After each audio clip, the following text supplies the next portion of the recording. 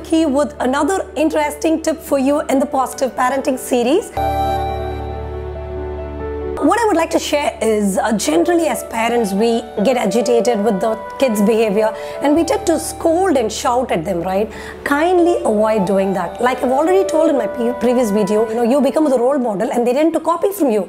So when they do a mistake, try to sit with your kids and talk to them in a different scenario, quietly and calmly, instead of shouting and scolding them. You shouting and scolding them is going to make the behavior more worse, and it's not going to help them at all. Believe me, sitting and talking with the kids will make them understand what the situation is. Okay, so have a friendly relationship, no shouting and no scolding, parents. Be very kind to your kids. After all, they're all our kids, right? So I'll see you with another interesting tip in another video. Thank you so much.